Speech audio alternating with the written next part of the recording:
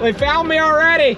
I'm not pointing any fingers here. I don't know how this happened, but our liner piece for the stream bed went in the wrong way.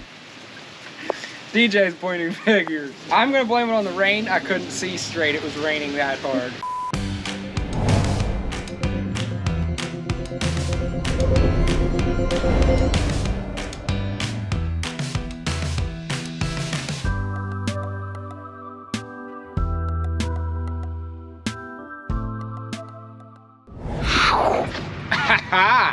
Well, good morning. We are here in Altoona. Good morning. We didn't know you guys were here. Well, what do you think? This is the old homeowners did this, not us. We just moved in here last year. Well, we can fix this up. And it's been a mess ever. I mean, you can't run it because it leaks. Oh, yeah. And we can't sit out here because it's Mosquito City. I bet it is, yes. And they told us it would cost us more to find the leak and repair it than it would be to just destroy this. And we can tear this all out and put something in the work for you. For sure. Absolutely. Well, my name's Ben. Hi, I'm Stephanie. Stephanie, and I'm you're Bill. William? Bill. Yep. Well, nice to meet you. Nice to meet you. Okay. We have frogs living in the pond. Okay. So I'm hoping that with this new one that they'll still stay around. Because They probably won't. I like listening to them at night. You're gonna need a pond for frogs. That's the thing. Well, then I guess they're gonna find another home. Oh, they will. I'm sure they will. Yep. See, the thing with the pondless is it's stream, but there's no pond for them. They like to stand. That's fun. Pondlesses are low maintenance, easy to care for, and it's gonna be beautiful right here. All right. Oh, here we have Valor. Just in time. Wow, the party never ends around here. As soon as one loud piece of equipment goes, another one comes. Alrighty folks, good morning. Coming to you from Altoona, about 20 minutes from our shop. We have a 16-foot mountain stream to put in, and what is so often the case, we get to tear out a disaster. This thing leaked. It was more work to get the thing running than it was to just tear it out and start from the beginning. So here's what we got to work with. There's a lot of remodeling happening here. They're redoing their gazebo. We're going to be spending a lot of time out on this deck. They want to do two things: take care of the problems they have, and also create some beautiful water feature for them to spend time by. So we're going to start this morning by tearing out all of this stuff. Valor brought in some topsoil. We're going to fill in that hole, get a nice clean slate, and there's our boulders that are going in. This is actually the first feature we did this year that we're using limestone Senko boulders. They're always kind of fun to build with. They have a lot of character, DJ says. Yes. But I like to build with sandstones. I like to build with both. This will be a fun one to build with, for sure. So, I'm gonna get in that machine and start raising havoc. I think I can use concrete. Yes, concrete. So if you have a leaking edge, the first thing you can do is mix up a batch of concrete and just slather it on the edges. You're guaranteed gonna fix the problem. All right, let's get this day started with a bang. Look at that slurry mess.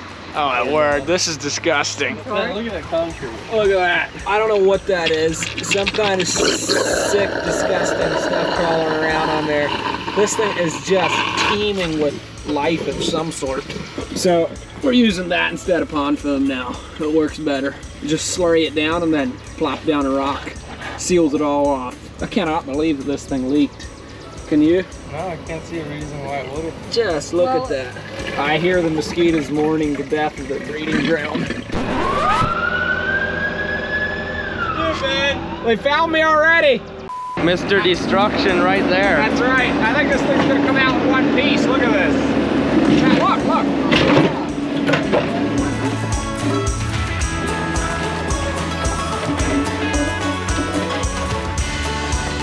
That's just unbelievable. It looks like they took concrete along the whole edge of this thing and then plopped their stones into it. That's actually pretty nice of them. That's gonna come out. That's gonna come out easier. Whole way around the edge, and then just plop their stones into it. Wow. That's a good way to keep them in place. I think we ought to re-strategize.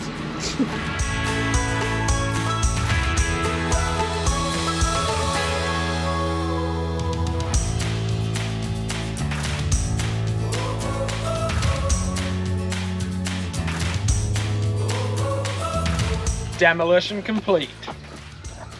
Finally have a clear slate to start working. Okay, this is what I'm thinking. This is where our basin is gonna go, have it painted out. This first falls is just kind of gonna be falling this way. I like to kick my stream over. Second falls going this way. Get some good viewing there from the gazebo. And put a nice little west turn in here. This one I'm thinking of more or less, just kind of this general direction. Then our spillway will be right here. And I'd really like to knock this one this way as hard as I can. They spend some time in those chairs and stuff. So that'll give really good viewing from there. Probably gonna have to set some boulders along this driveway just so I get enough of height to make sure that we still have some falls. But I have to see a little bit with the laser, but this is probably going to be kind of a slow and lazy stream, right? Because we don't have very much height, and it's going to be hard to build with more height because we're locked in. I don't want it to look like a volcano, and these 2 points don't let me build much of a mound. So it's still going to be beautiful, and it's going to work.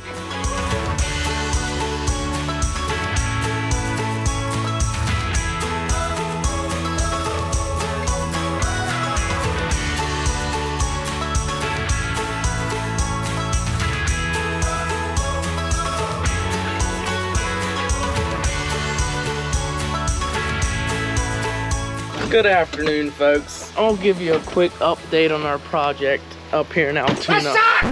Okay, just kidding. This is awesome. And out here's Ben. He had something to say to the camera. Yeah, not really. What's on your mind?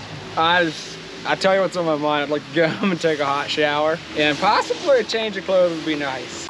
We have dealt with this stuff all day. Seems like it's slowing down now. But we have some pretty cool stuff going on. So here's what I'm thinking. A little falls right in here. Not much more than a ripple. Falling into a pocket right here. Not exactly sure what all I'm gonna do here when I foam, but more or less not a sheet waterfall, but just kind of a gusher down into this thing and shooting my water out through this narrow. I may not even foam much in here so that not all the water goes over there, but a certain percentage of it comes out there. So down here, over there, and over there. And this is gonna be direct viewing from the gazebo, or whatever you call that thing. It's not the patio. The thing. The thing, yeah, you know, the thing. And over here, we're just kind of toying with this rock here. I don't know what, maybe we'll take it out completely. I'm not sure yet. This is gonna be a real deep pool because we have water level here. So we have water level about here. This is not gonna be more than about a 7 and 8 inch drop. A straight sheet coming out here. And then I don't know what, it's a secret. I'll tell you later what we're gonna do here. No one's allowed to know, but it's gonna be awesome, I'm sure. And then, so got this one coming over here. Like kind of twist the stream over here, next fall right there. And then the last fall's kind of pointing towards those rocking chairs over there. Somehow, I'm not pointing any fingers here. I don't know how this happened, but our liner piece for the stream bed went in the wrong way. DJ's pointing fingers. I'm gonna blame it on the rain. I couldn't see straight. It was raining that hard. We got her 20 feet in this way and 15 feet in this way, and now I'm gonna have to do an overlap on the next fall. Not cool at all. Basically, we grabbed 2 corners out of the pallet liner and pulled on it. That's kind of what happened. That's what happened here. Still have a little boulder to put in here. We got a far ways to go to I don't really see much of a foaming issue. Yeah, I don't see any problems good foaming this. This is not a problem at all. It's nice and dry, nice and clean. Hey, we can see our gravel pockets working here. Water comes off there, straight to gravel pocket. As you can hear, it's splattering into the basin. Test fit with a heavy rainstorm. That'll be all, folks, for now. I cannot believe how that worked. Hey, idiot. What? See what I have to deal with day after day. All right, that'll be it for now, folks. We're gonna go back to playing in the mud.